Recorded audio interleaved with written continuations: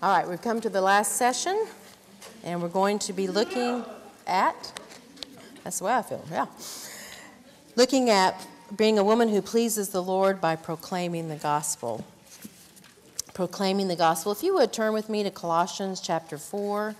Colossians chapter 4.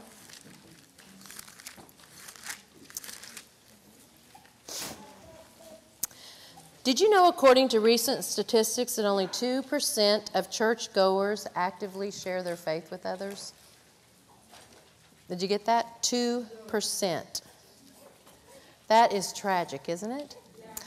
I think of all the people who have tried to make a difference. I think of James Kennedy, who developed Evangelism Explosion, MacArthur's Church. I took that program. We were out there, Discipleship Evangelism. Recently, Way of the Master, that's another one that is out there with Kirk Cameron, Ray Comfort, and Todd Friel. And yet with all the, the helps that are out there, Evangelism Explosion, Discipleship Evangelism, Way of the Master, even a book that I really like called Tell the Truth by Will Metzger, which is a wonderful book to teach you not only how to share your faith, but how to turn everyday conversation into spiritual conversation. And yet with all the training programs and the books out there on evangelism, most of us in this room, well, I take that back, because most of you in this room are doing this, but most Christians are not obeying the Great Commission. They are not going into all the world and preaching the gospel to every creature that is under heaven, which were Christ's last words in Matthew 28. In Will Metzger's book, To Tell the Truth, he tells us why. You know why most of us never witness, why we don't share the gospel? Because we don't start. We never start. We don't open our mouths.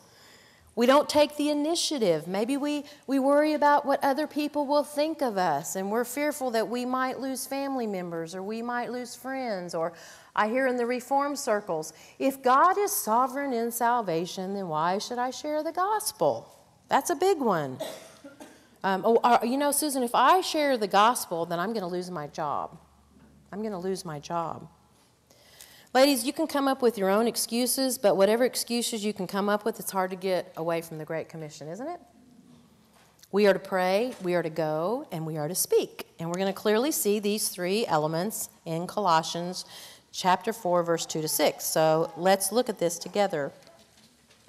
Continue in prayer and watching the same with thanksgiving, praying for us that God would open a door of utterance to speak the mystery of Christ, for which I am in bonds, that I might make it manifest as I ought to speak. Walk in wisdom toward those that are outside, redeeming the time. Let your speech be always with grace, seasoned with salt, that you may know how you should answer every man.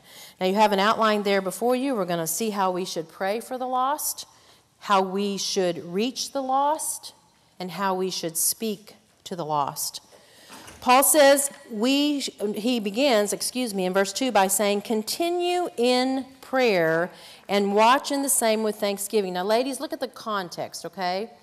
The context is how we are to look at those that are outside, those that are without Christ. The context is the lost and the gospel. And the idea is that we pray and we watch for opportunities to share with lost people.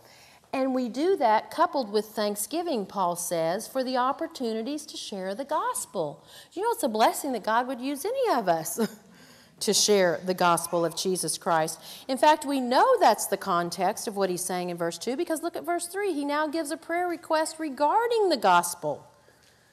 Here he says, he actually gives a prayer request for he and Timothy. Here it is. This is our first principle in evangelism, and that is prayer. We must pray. He says, pray also for us, he and Timothy, that God would open to them a door of utterance to speak the mystery of Christ, for which I am in bonds. Ladies, I find it very refreshing that the Apostle Paul did not think he was above asking for prayer. I really like that. In fact, sometimes my husband and I get in trouble for being too transparent, but that's okay. I'm not going to, I don't want to cloak or hide anything. I want to be transparent with people. And here we see Paul being transparent. I need you guys, I need the church at Colossae to pray for me. And pray for me, not that, pray for me that I'll get, unchained from this Roman soldier I'm chained to, or pray for me that I'll have a decent meal while I'm in prison, or pray that my bleeding wounds will get treated. He doesn't ask them to pray for that. He says, pray for me that I will have an opportunity to share the gospel while I'm here in prison. Pray for me. Ladies, we need to be praying for one another. We need to be praying for each other that we will have opportunities for the gospel. And we need to get above the earthly prayer requests to the heavenly prayer requests. And isn't it interesting that Paul asked that God would open the door for the gospel? Do you know it's God that opens the door? And you know what happens to not most, but some of us? We shut the door. He opens the door. Here's an opportunity, Susan, to share the gospel, and I slam it. But ladies, we need to pray that God will open opportunities for the gospel. And I believe that's why we need to be praying continually about sharing the gospel of Jesus Christ. Lord, do you want me to talk to this person? Lord, open this door. Or Lord, bring someone into my life today that I can share the gospel with. Now, there were some obstacles standing in the way of the door being opened. And so Paul wants these removed. He says, pray for me that a door would open. And he calls it a door of utterance. What does that mean? Well, a door of admission for the word, an opportunity to preach the gospel. Pray for me that a door would be open so I will have an opportunity to preach the gospel. In fact, there was another time that Paul was in prison, and he wrote to the church at Philippi, and he says, don't worry about me in here. These things have happened to me for the furtherance of the gospel. Don't worry about me in here in prison. I'm having opportunities to share even with some in Caesar's palace, Caesar's household. And we come to the end of Philippians, you know what he says? Greet all the saints, greet those in Christ Jesus, even those of Caesar's household. Evidently, while Paul was there in prison, when he was writing to the church at Philippi, he shared the gospel of Jesus Christ. That's what landed him in prison in the first place, was sharing the gospel. And he wanted to share the gospel more, and guess what? Some of them came to faith in Christ, and at the end of the letter, he greets them. And so he says, don't worry about that. Ladies, he says, pray for me that a door of utterance would open so I could speak the mystery. What's the mystery? Well, a mystery is a truth which was once hidden but is now revealed. It's just the mystery of the gospel. Paul mentions this many times in Ephesians. He talks about the mystery, which is the gospel, the truth of the gospel. Now, ladies, before we go on, let me ask you a question. Do you ever have a burden for someone's soul? Of course you do. I have a burden for a lot of people. I pray for all 7 of my grandkids, They will all come to faith in Jesus Christ. I have 7 brothers and sisters, and there's only 2 of us that know Christ. I pray for my brothers and my sisters that they will come to faith in Christ. We all have people that we pray. But ladies, when you have that burden for them, we need to ask God to open a door of opportunity to share with them, or pray that they will come in contact with someone else, not outside of family, that can share the gospel with them. And I know many times I have seen God open doors for me, and then as I have mentioned, I've shut it to my own shame. Paul was obviously very bold in his sharing of the gospel, so bold he wound up in jail. Because Paul says, I'm in jail, this is why I'm in bonds. Pray for me that God would open a door of utterance to speak the mystery of Christ. That's why I'm here, that's why I'm in jail. Because I shared the gospel. Ladies, remember, Paul was very closely watched and guarded by a Roman guard and handcuffed to a Roman soldier 24 hours a day. He didn't have TV and internet and couldn't go outside and work out like they do in prison now. Nothing like that. He's in jail, and yet he's not concerned about getting out. He's concerned about getting the message of Jesus Christ out, but he's not concerned about getting himself out. In fact, in 2 Timothy 2:9, he says this, for which I suffer trouble as an evildoer, even unto bonds, but the word of God is not bound. Even though I'm bound up, the word of God isn't bound up. I can still share the gospel with this Roman soldier and anyone else that comes in here. And that's, I saw my dad, he had been very sick many years ago. He had 48 blood transfusions, and he was in the hospital I don't know how many times. And you know what? Every time that someone would come and put a new pint of blood in my dad's arm, and he would say, do you know the life of the flesh is in the blood? And then he would start, do you know Jesus Christ is your personal? And on he would witness. I mean, there he is in the hospital bed, and they don't know if he's going to live or die. This was many, many years ago. And I did not see one doctor or one nurse that didn't come into my dad's room that he did not share the gospel with. He found a way to share the gospel. That's what Paul's saying. Even though I'm bound up in here, I'm not bound to share the gospel. I can still share the gospel. Whoever comes my way, I'm going to tell them about the gospel. Ladies, this is a rebuke to our comfortable Christianity. We're fearful of sharing the gospel because we might be ridiculed, we might not be liked, or maybe we think we'll mess up the message, you know. But what if we faced imprisonment for sharing our faith, which, by the way, could happen. Could happen. It has happened already. You know, Debbie and I are going to India next week, and the last time I went, it was a little bit unnerving than the time before. There's a lot more persecution among Christians, and I felt a little more ill at ease. And but you know, in this country, we haven't had to face imprisonment yet because of being a Christian. But does that mean it won't happen? Could. How many of us would wimp out? You know, how many of us would fail to tell the message if we thought we were going to end up in prison? And how many of us in this room, if we did wind up in prison, would continue to share the gospel while we are in prison? Paul had a burning in his soul to share his faith. Ladies, we should pray and ask God to give us that same burning that Paul had to share the gospel. This is the great commission that Jesus left us. It is not an option for us. Well, Paul further elaborates on his prayer request in verse 4. He says, so that I can make it manifest as I ought to speak. What's he talking about? He says, I want to make known the mystery, the gospel. I want to make it known. But he also says, I want to make it manifest as I ought to speak. What does he mean when he says, as I ought to speak? Paul not only is wanting to share the gospel, but he wants to present it clearly, as he ought to speak. Ladies, a good message presented in a bad way can do more harm than good. We have a great message. Christ died for the ungodly. We have a great message, but you can present that message in a bad way.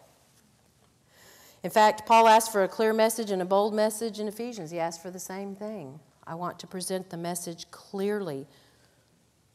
Paul says in Romans 1:16, I'm not ashamed of the power of the gospel of Christ, for it is the power of God unto salvation to everyone that believeth, to the Jew first and also to the Greek.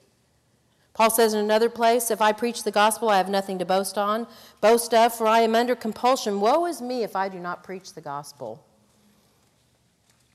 Ladies, we should know how to share our faith in a clear and a precise way.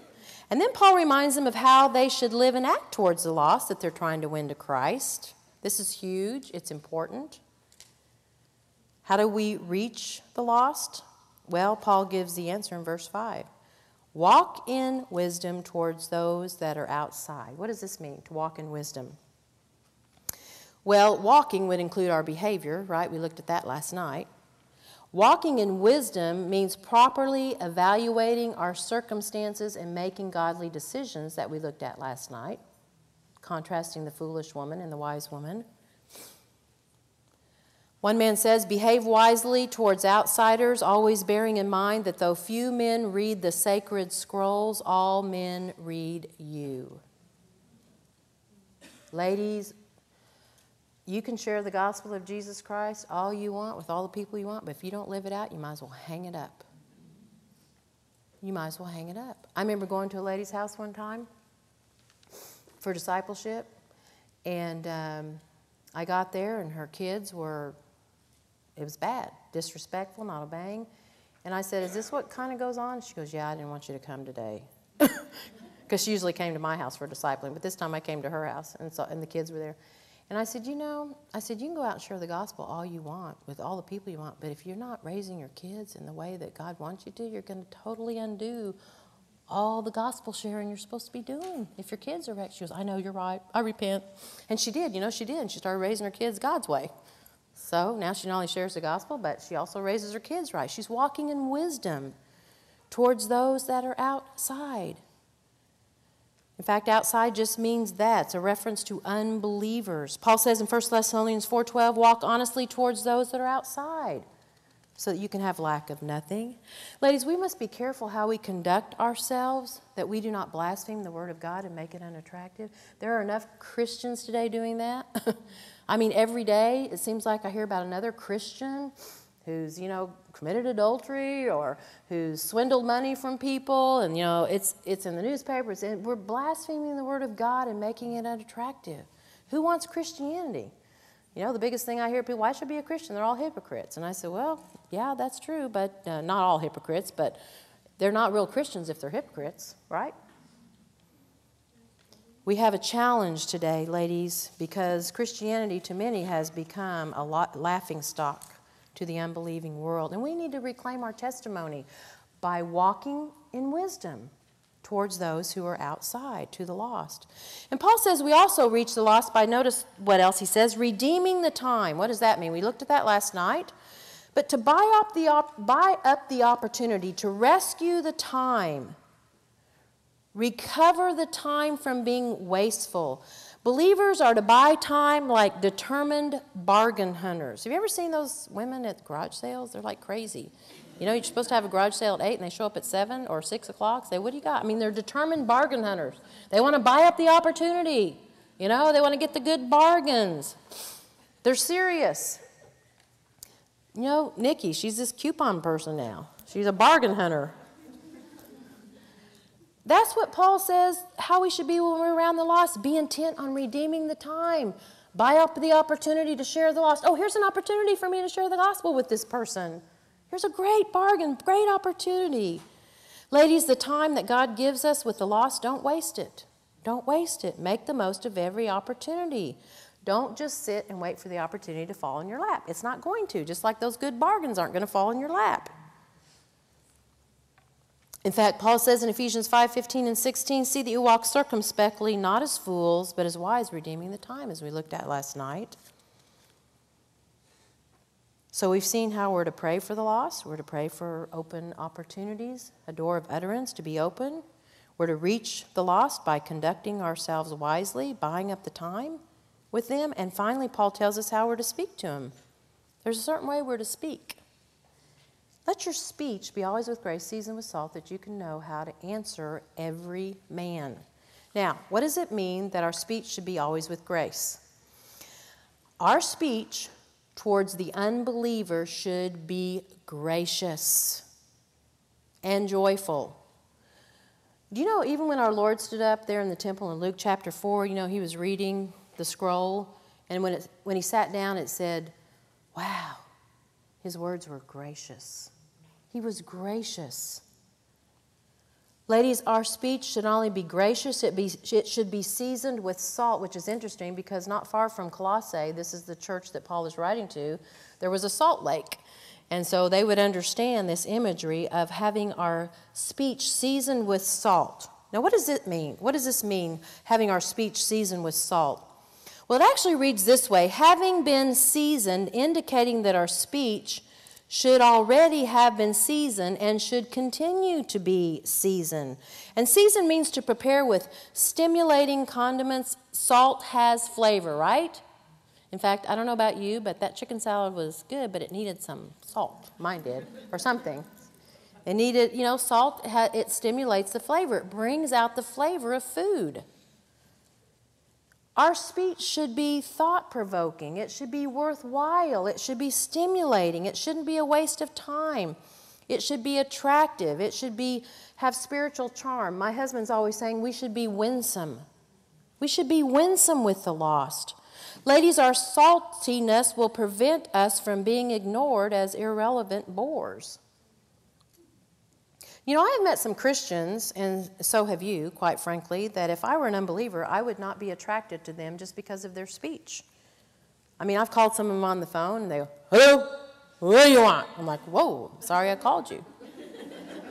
Seriously, I have, calling Christian women to ask something, and excuse me, I'm sorry I called. Or, that's not an appropriate way to talk as a Christian. They have these sour faces and negative looks on their face. Who would be attractive to that? Ladies, we must remember what Jesus said. You are the salt of the earth, but if the salt has lost its savor, with what shall it be salted? It is therefore good for nothing, be trodden down and cast out. Who wants that? Have salt in yourselves. He said, have peace with one another. Now, I'm going to give you some bad examples of unsalted speech towards the unbeliever. Do you know you're going to hell? You know, are you saved? You know, I mean, don't you know there's only one way to heaven? I mean, that's really attractive, isn't it? Does that win you towards me? Those are not salty approaches. Maybe hot pepper, but not salty. You know, you could say something like, you know, in fact, last night, one guy came in there, Debbie and I were in the book room, and he was sharing his faith, about his faith and how he came to Christ, and he was telling us what a mess his life was before Christ. And I thought, wow, that's a good opening to, you know, since I gave my life over to the Lordship of Jesus Christ, it's been given such meaning. I just got to tell you about this, what God's done for me. That's a great way. That's a salty approach. Or, you know, you seem to be struggling. Could I help you? I've often thought of that when I see women, those out-of-control kids, except I'm afraid they might take their Glock out of their purse and kill me, since now everyone carries a weapon. But I guess that'd be being a martyr for Jesus, and my husband has always hoped that we have a martyr in our family, so I guess I'd be the first one. But, you know, I see those moms and their kids are out of control, and I just want to go up and say, could I please help you, you know? But I'm afraid that I don't know how that would go, but pray for me. Don't pray for me too hard, because that might happen in the Orlando Uproar here in just a minute. But... you know, you could say things like that, or, you know, what is your religion? I'm just curious, you know, what is your religious background, or who do you believe? Do you believe in Jesus? Who do you believe Jesus is? Or one time I asked a woman, I said, do you believe in God? And she said, well, I believe in a God. And I was like, well, which God is that, you know? So, I mean, there's all kinds of ways, and there's, you know, like I say, the Will Metzger book, Tell the Truth, he has some good openings for that, how to turn everyday conversation into spiritual conversation. I think I told you probably several years ago, I was putting gas in my car, and I was on my way home from something, and I went in to pay. It was at a time I wasn't using my credit card, and I walked in, and the guy goes, boy, you sure are happy today. What's the key? And, you know, I didn't say anything, to my shame, and I thought, oh, I've got 15 minutes, supposed to be home to cook Doug's dinner. Like my husband would really be upset if I was late because I was sharing the gospel. You know, and you know those opportunities never reclaim themselves? They never reclaim themselves. I missed the open door, and I didn't buy up the opportunity that God gave me. Ladies, salt has a twofold purpose. It gives flavor, and it preserves from corruption. As far as flavor goes, our speech should be joyful, witty. In fact, that's what it means in classical Greek. It should not be boring. It should be stimulating. It doesn't always have to be religious, but it should be properly seasoned. It should be gracious, seasoned with salt. Witty, amusing, clever, humorous, but not, you know, foolish, jesting, and coarse talking. Nothing like that. But our speech should also preserve unbelievers from corruption. We looked at this already. Let no corrupt communication proceed out of your mouth. We're not to be using that form of speech. One man said this: foolish remarks, ungracious, surly, cutting retorts, saltless talk is vapid, and from which the hearer's mind turns away because it is not worth considering.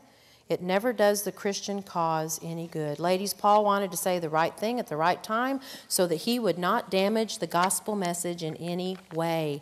And then Paul gives the reason why we should have gracious speech, why we should have seasoned speech. Notice what he says: so that we can know how to answer every man. That man in the gas station that said, you know, what are you so happy about? You're so happy, what's the key? Ladies, each is to be answered appropriately to his question in the spirit in which he asks.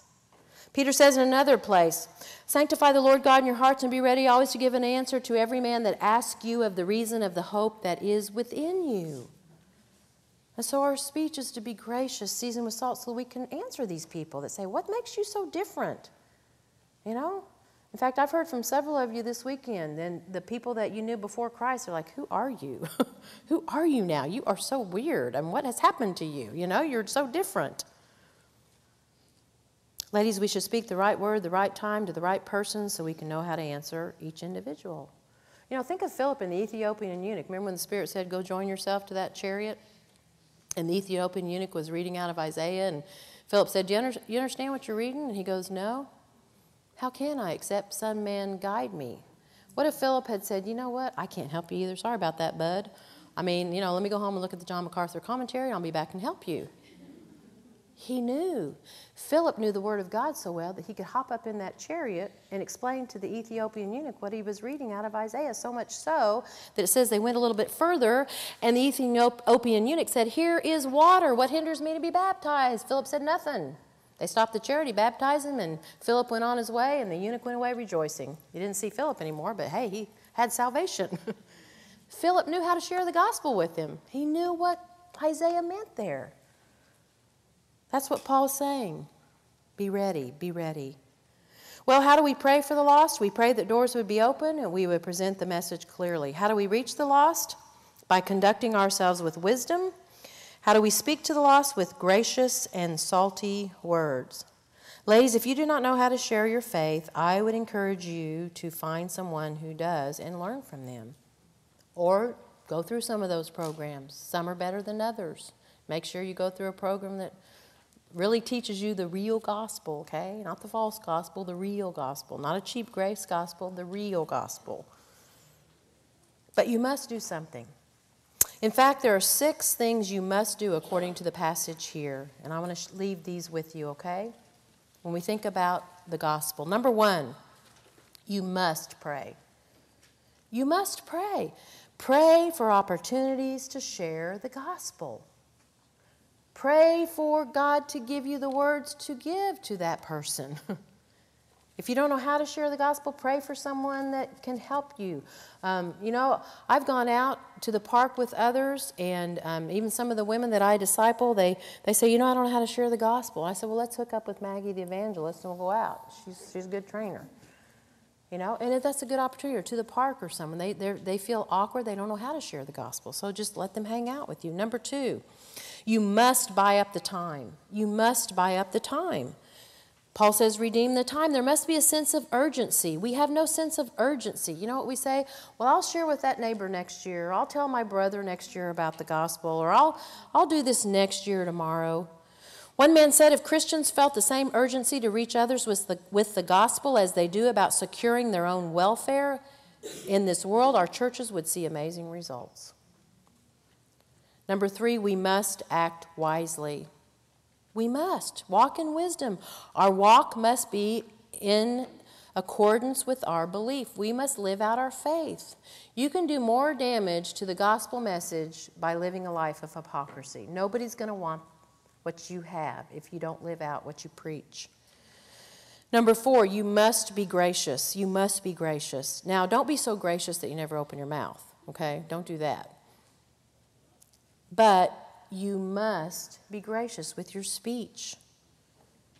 You must use things that are, have salt within themselves, and so that they're attractive to the unbeliever.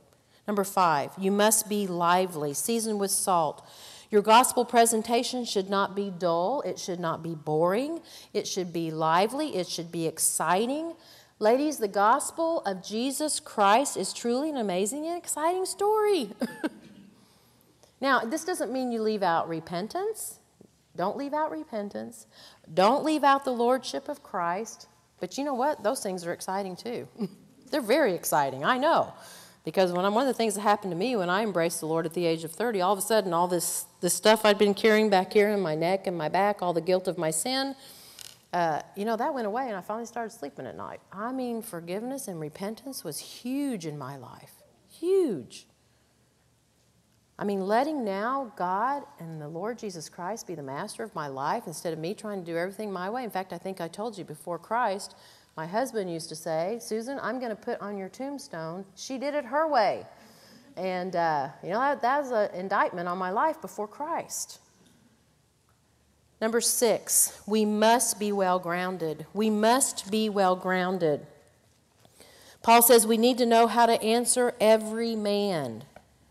Now, I would not have a canned gospel, even though I think you should learn the basic facts, but you must be able to answer questions like, what makes Christianity different from other religions? How can I know for sure I have eternal life? How do you know Jesus is the Son of God?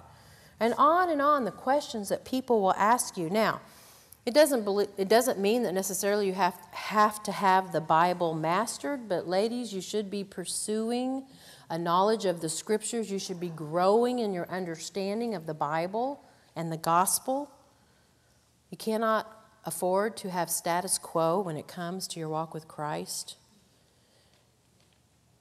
Ladies, we have to buy up opportunities to share our faith. I fear we're going to stand before God someday and be ashamed that we did not buy up the opportunities for the gospel.